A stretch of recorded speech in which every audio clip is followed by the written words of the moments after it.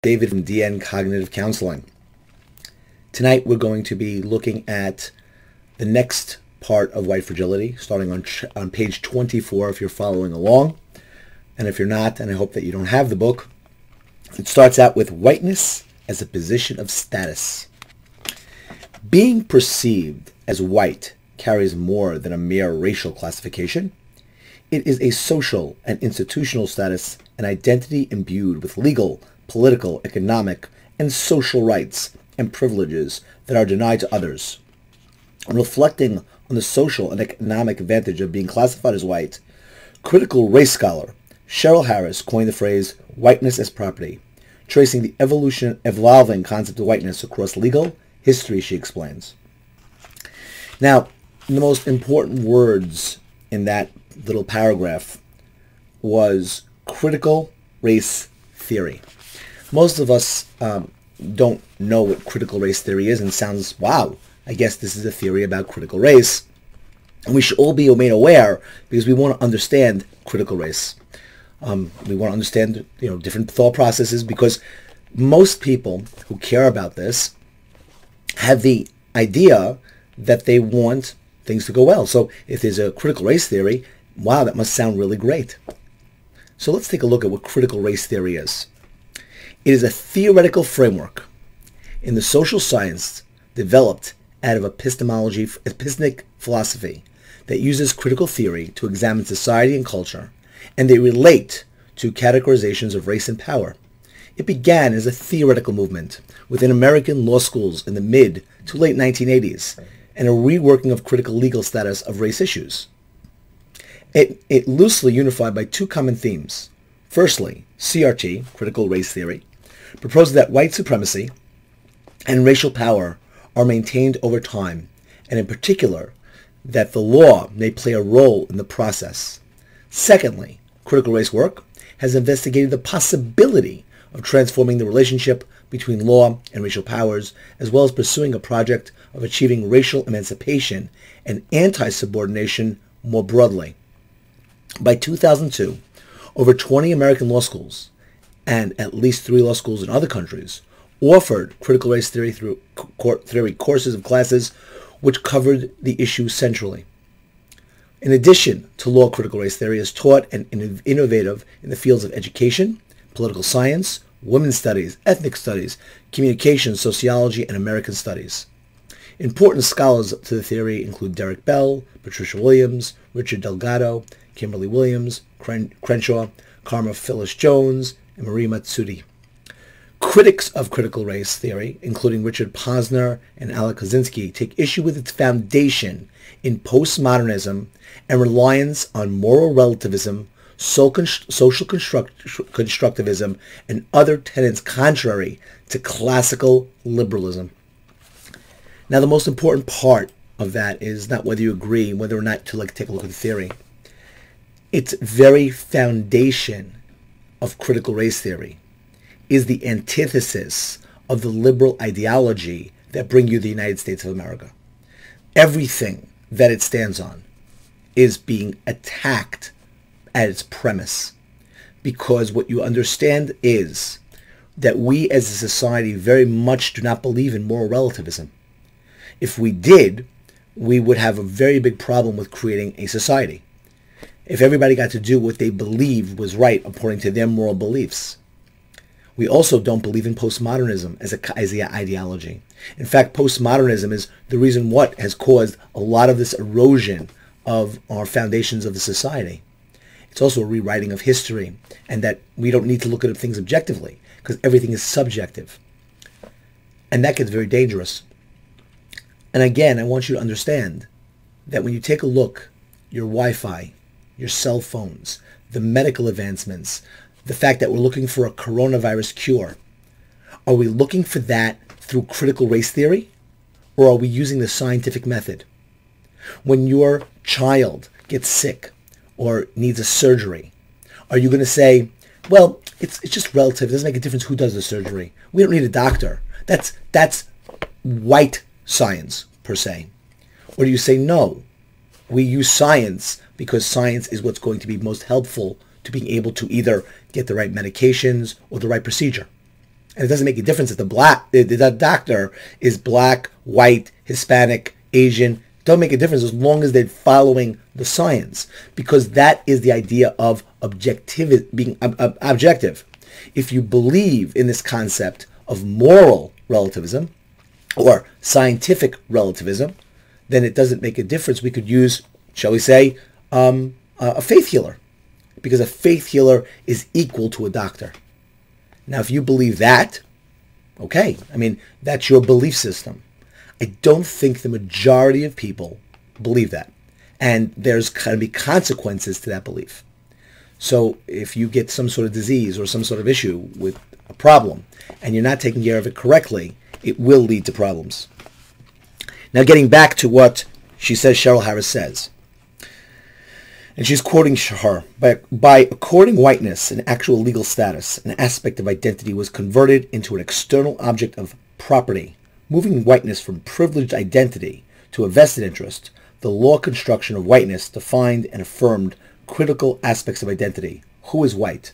A privilege. Who benefits accrue to the status and of property? What legal entitlements arise from the status?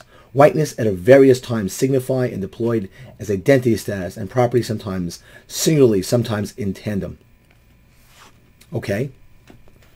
Harris's analysis is useful because it shows how identity and perception of identity can grant or deny resources. Actually, no. Harris didn't do any of that. Harris stated an opinion based upon what she's defining, and she gave her definition to something. Whether it's true or not is not, you don't go, well, Harris said this, therefore it's true. This is the whole problem with almost every aspect of what she quotes in this book. She'll say, this person says it, it's true. Okay? This person said it. That doesn't make it true. But people suppose things. And by the way, in postmodernism, it doesn't make a difference if it's true. It makes a difference if you want to believe it, your subjective reality. And then you can create it any way you like. In your subjective reality, you can make, that fact that there are invisible people all around us that we can't see that cause everything to change, and they really control us. And that's my theory. Now, I don't need to prove it. I can just tell you it exists. And then you can write a book quoting me and then state, well, this person says it, so therefore it's true. These resources include self-worth. Self-worth, that's a resource that somebody else gives you, according to Robin DiAngelo. Self-worth. One of the biggest issues in dealing in therapy is helping people to recognize their own self-worth, their own values, that the language or the images that people gave them about themselves that were false or things that weren't true, or might have been true but wrong meaning was put to it, is one of the ways that people have to identify their own self-worth. I wish I could give my clients self-worth. Here, I'm going to give it to you. It just is this is what she's saying is a resource that comes from this. Visibility, positive expectations, psychological freedom from the tether of race, freedom of movement, the sense of belonging, and a sense of entitlement to all the above. Well, I'm going to say this. Robert DiAngelo's effect of writing this book has had more clients talk to me about their guilt and feelings of shame and all these different things that they themselves have never done, because the nature of people is to want to be good. And when somebody points out to them and they have a good nature and they said, you want to do the right thing, and somebody gives you a theory to something, and you're like, oh my God, I never even realized this. I'm just this horrible person. I never realized it. And all of a sudden they have this guilt and shame that they don't deserve. So her idea that white people have been, separate from their idea of their racial identity, because white people don't identify in racial terms. They identify in the cultural terms. It's like they come from England, or they came from France.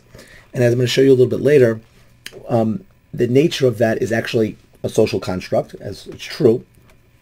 But the nature of color is also a social construct. It's also true. The only difference is that she's holding that social construct to be much stronger than the way that people identify as their social constructs. She's not holding them equal. Even in her own theory, she's breaking them down and giving one more weight than the other. We might think of whiteness as all the aspects of being white. Again, I don't know what even that means. I don't know what all these aspects of being white are. All she's stating is the only aspect of being white that I know of is white skin. And again, depending on whether or not you want to define somebody who looks or can change or feels a different way about themselves is a question that I don't know how she would answer, because she seems to say there's no objectivity but race, which she's objectively defining you by. So if the person I met in college who was African American, identified as African American, but her skin color was whiter than mine, and I would never have known she was black before her telling me, then according to Rob and DiAngelo, what would you call her? The objective aspect of me seeing that she's not black and physically white, and therefore would gain privilege by DiAngelo's ideology, because the fact is that other whites would not be able to tell. Or is she black because she identifies and grew up in a family and identified with black culture? So again, that would be subjective. So it's funny that DiAngelo objectively identifies white as this thing that you can't get out of because that is your delineation based upon the way that society objectively identifies you. But she doesn't care about your subjective identity. And she actually tries to destroy your subjective identity. So her entire theory is contradictory. On one hand, she's holding subjectivity as this bastion of where we should be, and we should get rid of all these objective measures because that's whiteness. But at the same time, that if you try to use subjectivity your way and not hers, then it's a problem. So it's again a contradiction in her own thought process. Okay, aspects that go beyond mere physical differences and are related to the meaning and resultant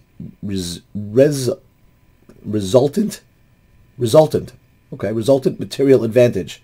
I guess it's the result of the material advantage of being defined as white in society. What is granted and how is granted based on the meaning. Instead of the typical focus of how racism hurts people of color, to examine whiteness is to focus how racism elevates white people. Whiteness rests upon the foundational premise, the definition of whites as the norm and the standard for human, and the people of color of a deviation from that norm. Now, it is true that between white and black, that white was defined first as human, and in order to merely justify slavery, they defined Africans as subhuman. There's no question that that happened. The issue is, does that definition still apply, and do people still walk around seeing that definition? And that I don't agree with at all. I don't think people see somebody from India and go, oh, he's subhuman. I think that there is a comfortability that people have within groups in general, because you're just used to them and you're in. And there is a feeling sometimes of being put in an out group. It doesn't mean you can't get in to another group. You can. But there is it's just easier that you're born around that and you're socialized into that, which is one of the reasons why growing up in the Midwest in a small town where it's unified is very different than growing up in New York in an inner city. Those two places are not the same place in America. And you will have different views and different ideas and thought process about people in different groups because of your exposure. And the more exposure you have, the less prejudice you should have, given understanding the way that groups function. So that connection and the ability to interact with one another really helps to get rid of a lot of the issues she's bringing up. I just want to make the issue is very interesting. They did a study on African American police officers and reacting to African American perpetrators of a crime or suspect. Okay, let's not go through that they actually did the crime, just a suspect. And they found that African American police officers were actually more likely to do things than white officers were. And my guess is it would be a reverse of this. I think that there's such a focus in terms of the media that a lot of times, for the most part, if you take a look at the group, that people are going to err more on the side of being cautious because of that. as opposed to somebody who says, well, I don't have to worry about that because they can't make that accusation against me. So I could act and do what I want based upon that. And again, that's a theory. I'm just throwing it out there as a possibility of a possibility why it's the case. The fact is that that's the case. I mean, that was studied and shown to be factually true. But my theory on that is because that it's not that the person's more racist or less racist. It's that I don't have to worry about that. It's not even a thought in my head. In other words, DiAngelo is saying people are not race conscious. And I disagree. I think that we're getting much more race conscious, which is not a good thing. I think we should be getting less race conscious. I think we need to see people as people, which of course then she would call me a racist for that, because that's a horrible thing and I only should see people in groups. But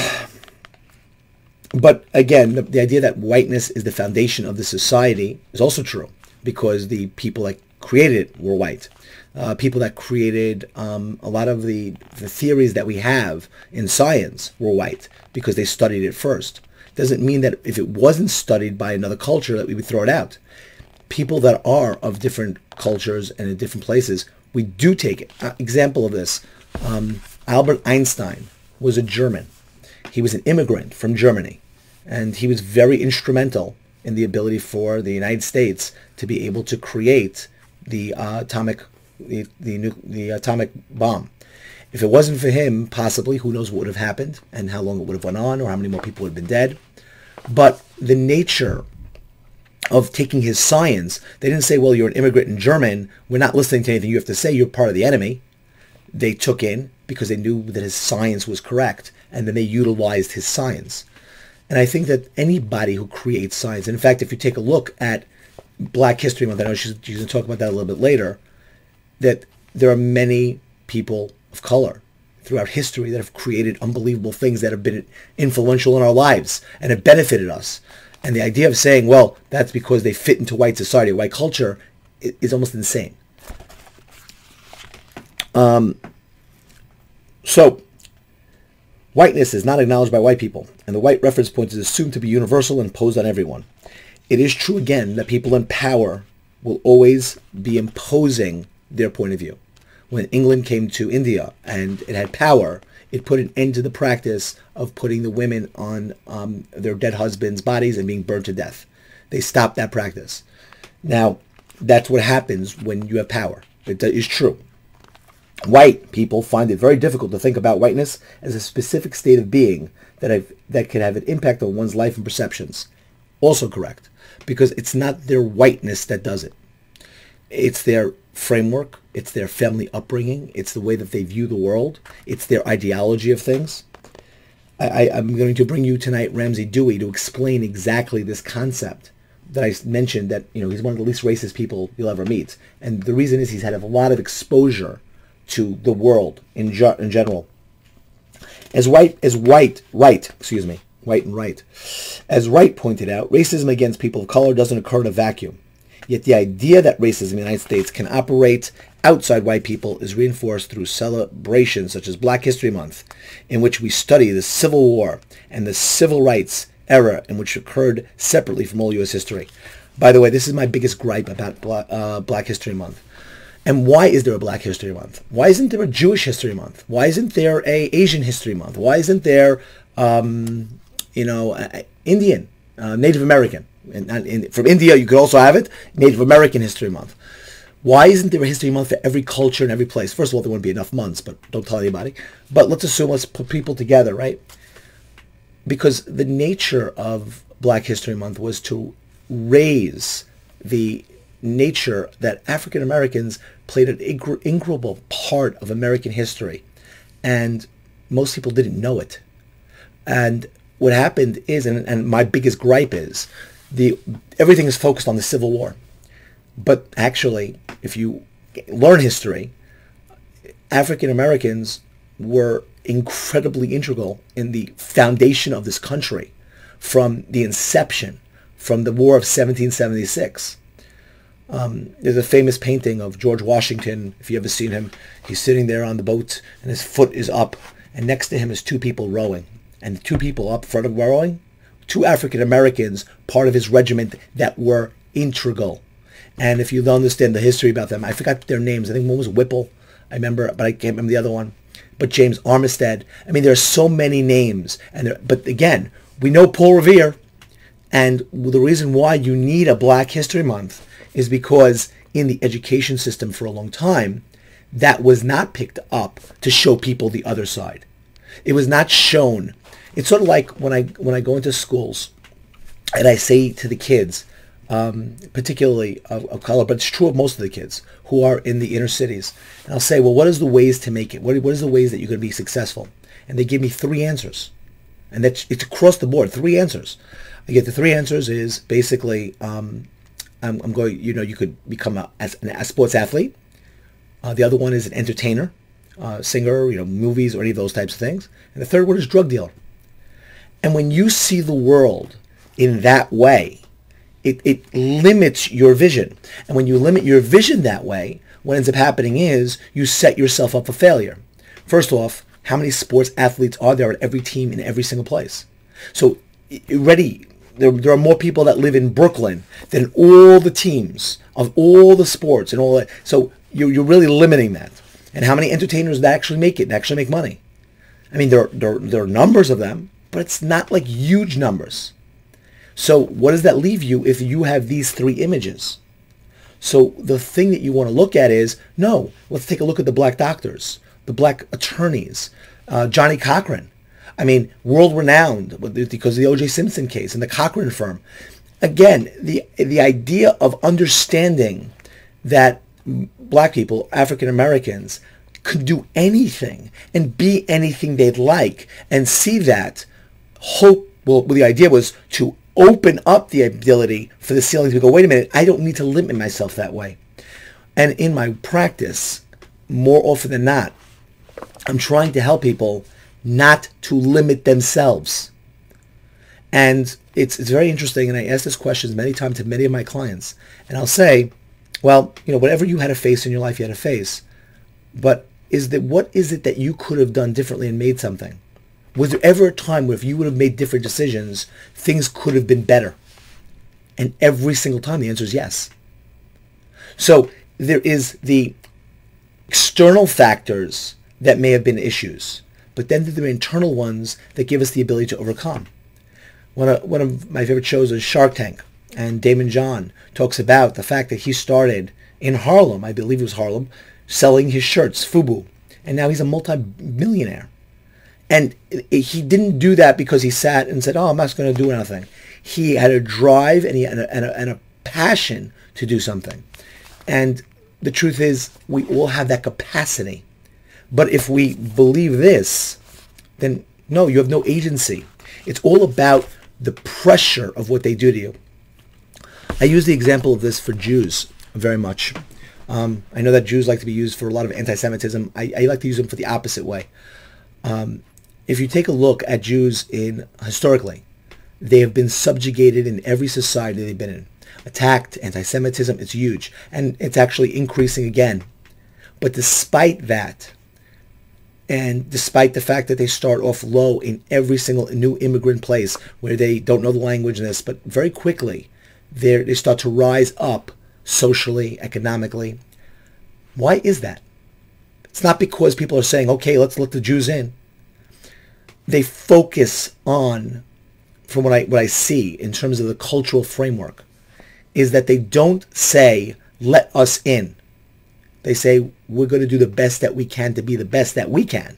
And then it's sort of like what happens when you are the best at anything. People will find their way to you. And there is an element of that in the nature of the culture. You see this also with the Asian culture in terms of studying and their focus. A lot of the clients that I have that come from that culture, they complain. My parents really didn't love me. Everything was about success. I had to be able to be the best at this, and if I didn't, I was a failure. And that, by the way, that's a detriment, right? You don't want that either. But it's very strong in the culture that you need to raise us out. It's your responsibility. You need to do the best that you can. The family is counting on you, and that pressure, which then leads to a greater success, also leads to psychologically more damage. So it's a, catch-22. So you have to find the right balance. But the nature of what she's talking about here is, again, a problem in terms of that mindset. So we need to raise people up and help them to understand so that they're not just looking at things as, okay, there was slavery and we got free, and yay, that's Black history. That's not true. Black history is much greater, has a lot more flavor, has a lot more really amazing things when you actually learn it. The problem is the people that misutilize it and make it all about just civil rights and about the needs of somebody else taking care of you, which becomes, again, reinforcing the idea in the community of being dependent. In addition, the general way that color-based celebrations take whites out of the equation. There are specific ways that the achievement of people of color are separate from the overall social context and depoliticized. For instance, in stories we tell about Black cultural heroes. The story of Jackie Robinson is a classic example of how whiteness obscures racism by rendering white privilege and racist institution invisible. Robinson is often celebrated as the first African American to break the color line and play in the Major League Baseball. While Robinson was certainly an amazing baseball player, the storyline depicts him as a racially special, a black man who broke the color line himself. The subtext is that Robinson finally had what it took to play with whites, as if no black athlete before him was strong enough to compete at that level. Imagine if instead the story went something like this: Jackie Robinson, the first black man, whites allowed to play Major League Baseball. This version makes a critical distinction because no matter how fantastic a player Robinson was, he simply could not play in the major leagues if whites who controlled the institution did not allow it. Were he to walk on the field before being granted permission by white owners and policymakers, the police would have removed him. Now, Robin DiAngelo is absolutely correct about this. She's absolutely correct. There's only one little problem with her story. That is the narrative. If you know the Jackie Robinson story, and it's in movies and portrayed and told, Branch Rickey, who was the one that pushed for Jackie Robinson, as opposed to Satchel Paige or Josh Gibson, who, by the way, possibly were much better players than Jackie Robinson, chose Jackie Robinson because the issue was not his baseball ability. He wasn't the best African-American player at the time. He was a great African-American player, but not the best. But what Branch Rickey wanted was somebody who was going to be able to tolerate what it meant and to buck what was going to be abuse, and without reacting in a negative way, because he wanted that player to be able to lead to a lot more players to get in, which actually is what happened. So her narrative about the history of Jackie Robinson is just false. She doesn't know what she's talking about, again. And that it's not that people believe that Jackie Robinson was the best black player and he was let in. If you know anything about baseball, which she obviously doesn't, Josh Gibson, Satchel Paige, and there was a whole host. There was the entire Negro League that was beating the All-Stars every year when they played once a year. And that was known at the time. But again, why do we need to let facts get in the way of a good story? Narratives of racial exceptionality obscure the reality of ongoing institutional white control while reinforcing the ideologies of individualism and mediocrity. And again, this goes back to that it is true that these were times where the laws were written in ways that kept them out. And by the way, if she were to say today, this is a law that's hurting black people, and this is a law that we need to look at and change. Example, a decriminalization of marijuana possession. If you're allowing, because and this is true in the stats, there are more whites that use the substance than blacks. But there are more arrests for blacks for possession than whites.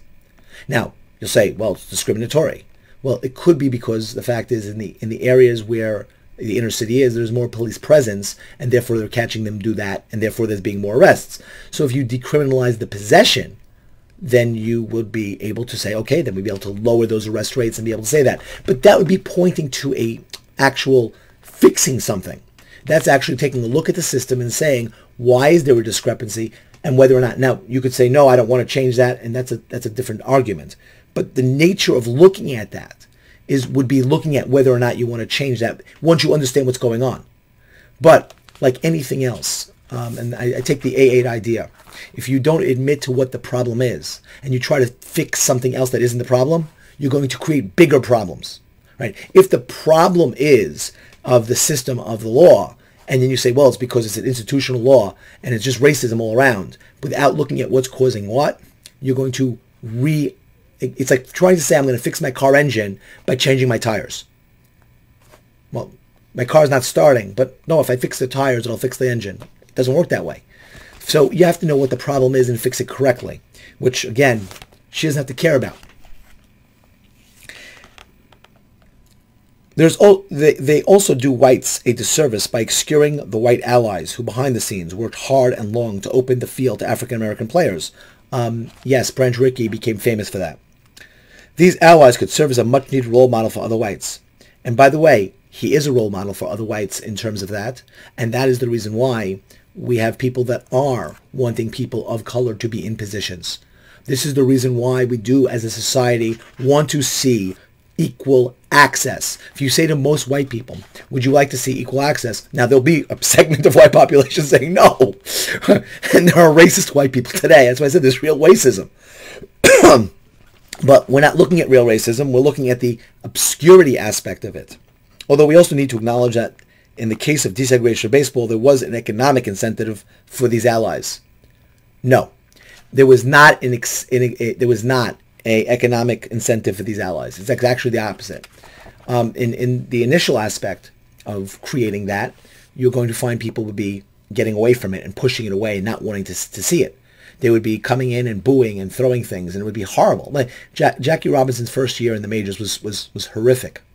And it really speaks to overt racism. I mean, like if you know the story, it's overtly racist. And the fact is that the allies that were supporting and trying to help him to deal with it and to help him through it was the idea that they wanted to break the racial barriers. The same way there was an abolitionist movement from the very inception of the country. I'm not against Black History Month, but it should be celebrated in a way that doesn't reinforce whiteness. Again, I agree about Black History Month, and it should be reinforcing the broadness of Black history and not the narrowness of only looking at it from slavery and the civil rights movement. It's much greater than that, and its original purpose was to bring in the idea that African Americans really, that they have the ability to lift themselves up the same way. Now, again, when you see a systematic law that's stopping something, absolutely we need to take a look at that. For those who ask why there is no White History Month, the answer illustrates how whiteness works. Well, there's no Jewish History Month. There's no Asian History Month. There's no, again, now I'm going to use India History Month. There's no Arab History Month. So her mindset of that is, again, a fallacy. But it was created as a way of trying to help lift people who were feeling disenfranchised, to give them something to understand, because the other groups, although are systematically different, there's no disenfranchisement. White history is implied in the absence of acknowledgement. White history is the norm for history. Thus, our need to qualify we are speaking of Black history or women's history suggests that these contributions lie outside the norm. There is no Women's History Month. There are parts where we celebrate women's history and things of contributions, but it's not because there's Women's History Month. Ruth Frankenberg, a premier white scholar in the field of whiteness. I'm so glad we have a field of whiteness. Describes whiteness as multidimensional. These dimensions include a location of structural advantage, a standpoint from which white people look at ourselves and others and at society, a set of cultural practices that are not named or acknowledged. To say that whiteness is located on structural advantage is to recognize that to be white is to be a privileged position within society and its institutions. And as you saw in the video when the racist said, yes, it's a privilege to be white, because that's what a white supremacist believes. There are many white people who do not see it as a privilege to be white. And again, that doesn't mean that there isn't advantages at different points that they are not aware of. I'm not saying that. To be seen as an insider, to be granted the benefits of belonging. Whites don't always feel belong. If you are a New Yorker and you go down to the South, you're going to feel there's a difference. If you are a Southerner and you come up to New York, you're going to feel a difference. It's not because white people go, oh, you're white, yeah, come along. It doesn't work this way. This position automatically bestows unearned advantages. Whites control all the major institutions of society and set the policy, practices, and others must live by. Although rare individuals of color, people of color, may be the inside circles of power, Colin Powell, Clarence Thomas, Marco Rubio, Barack Obama, they support the status quo and do not challenge racism in any significant enough to be threatening. Well, according to her definition, they would have to destroy the system of the United States. By the way, I don't know how she fixes that as a problem, because all you're going to do is create exactly what happens when you create Marxist things or any other group. The oppressive becomes the oppressed, and then it becomes the opposite way. So I don't know what her solution is, because ultimately there's always going to be people in positions of power, and there are always going to be people in positions of non-power. The position of power does not mean these public figures don't experience racism. Obama endured insults and resistance previously unheard of, but the status quo remains intact. To say that whiteness is a standpoint is to say that a significant aspect of white identity is to see oneself as an individual outside the innocence of race and just human. This standpoint views white people and their interests as central to and representative of humanity.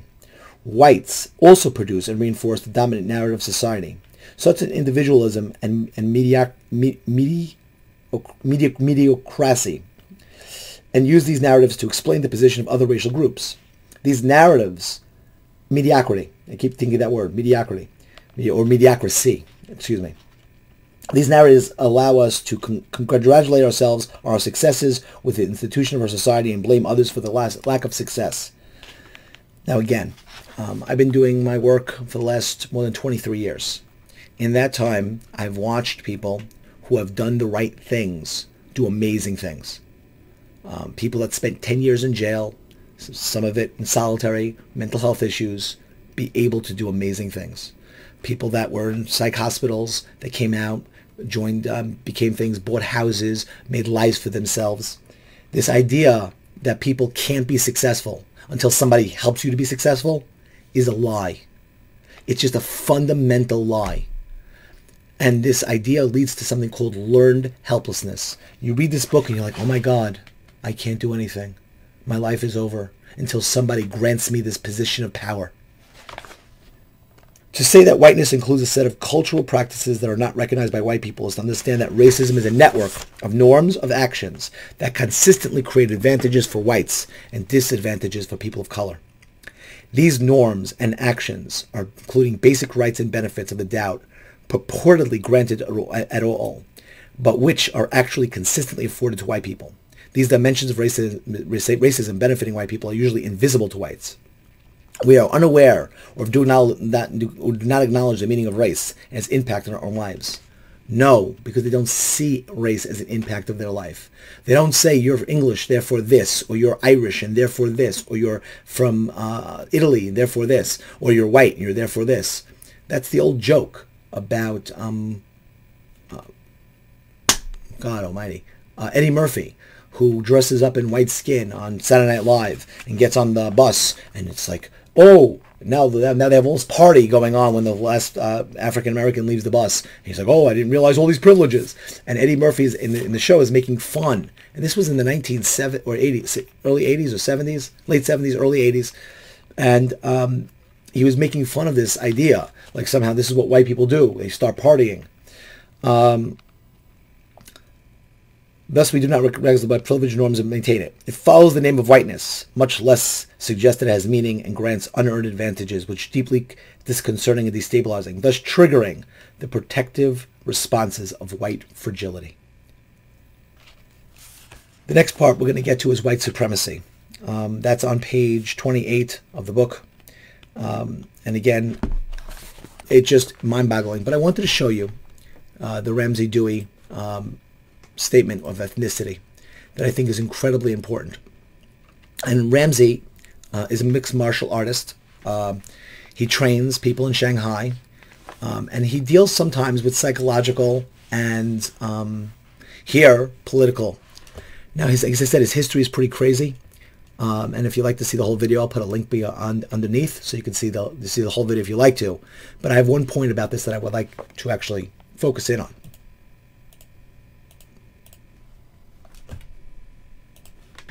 So, like many humans on this planet, I am a direct descendant of Genghis Khan. He had a lot of children.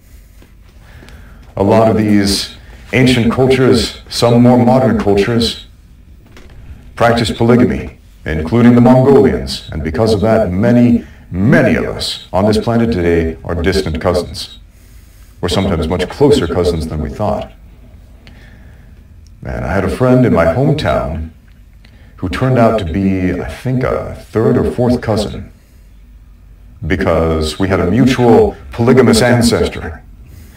And that was kind of shocking and revelatory because, again, my family came directly from England. His family was like, in the United States for like 6 or 7 generations. Anyway, so, yeah, we are much more tightly knit on this planet than you think. We like to put up all these walls and barriers. What ethnicity are you? What race are you? Who are your people? What is your cultural identity? And I'm not saying that's not important, and we shouldn't look into that. Do your family history. Dig up your genealogy. It's fascinating. You're going to learn a lot of stuff. Honor your ancestors by learning who they are. Okay, I'm sorry about ads, and I hate the fact that they have them. So, a passion with that. And at the same time, try to avoid the trap of putting up walls between us and them, between our side and the other. Because under the heavens there is but one family, as the old proverb says. Thanks for watching. Now get out there and train. And that's why I find that to be amazing. And again, he is an American living in China, and he explains earlier in the video that his ancestry is from Celtic, as he says it. And I think that's what's important, is the fact that we have to recognize it's not us and them, it's us. And again, that's what DiAngelo would say is racism, and calling anybody who sees that as racism, which again, I think is really a disservice to people in general. I hope that you like this video and you'll hit like. I hope that if you don't like something, you'll tell me why, as opposed to just putting a dislike. I always dislike when people dislike without saying why, because it just leaves you up to like, okay, is it because they're racist and they have racist ideology and they like to keep it? Or is it a matter of something that I said that they disagreed with, which I'd like to hear, because if somebody has another point of view, I am open to hearing it. And of course, if you haven't subscribed, please do, and share it with other people. And of course, if you'd like to become a patron, please hit the link below. And I wish you a good night and good mental health.